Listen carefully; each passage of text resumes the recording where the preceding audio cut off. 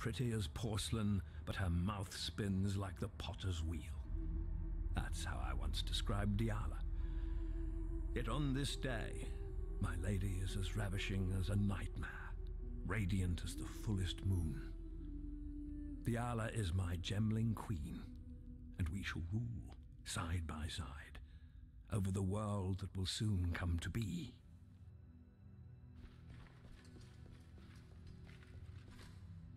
You are not a cockroach. Strange. Inundated with cockroaches I am. Black ones, forelimbs, nasty, spiky things. Are you spiky? If so, my ribbons will pluck your spines. Malachi liked spines. Liked my spine. Pretty spine.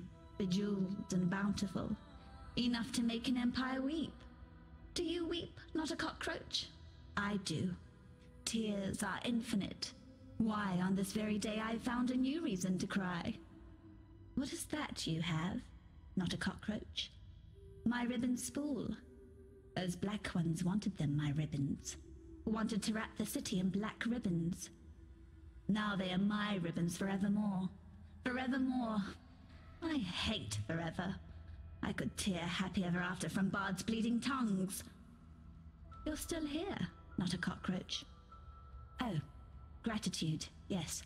I should give you a token. Token? What token? This? Is this to your liking?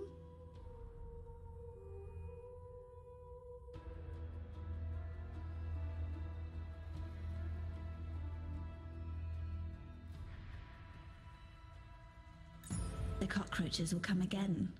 They want the twist. That cockroach emperor. The other bugs shout his name. Ravicius.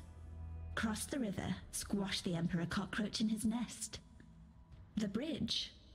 It is barricaded. That spawns a tricky question. Questions. I asked too many questions. Chit has told me so. I asked where it all went. Our feculence. He made them show me. Under the river. The sewers from this side to that. Filthy, fetid tunnels like a rower's cloaca. A black place. Crawling with the undying. Once beautiful and arrogant gemlings, now the foul waste of the Empire. Fitting, isn't it? Apt. I like you, not a cockroach. I like that you listen. It would annoy me if the Undying murdered you. Thormetic sulfite. That's what you need. You have some already. You are a resourceful humbug now, aren't you? Give it to me. I was all eyes and ears when Malachi worked. I will make something of your thormetic sulfite.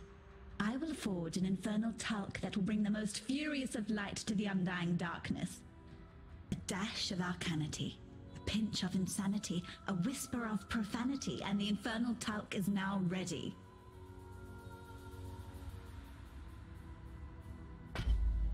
Leave me, not a cockroach.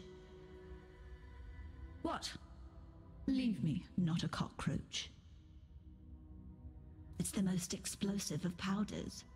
A sprinkle, the gentlest of dustings of infernal talc will provoke gems to a molten rage. For the undying, the very sun will rise within their flesh.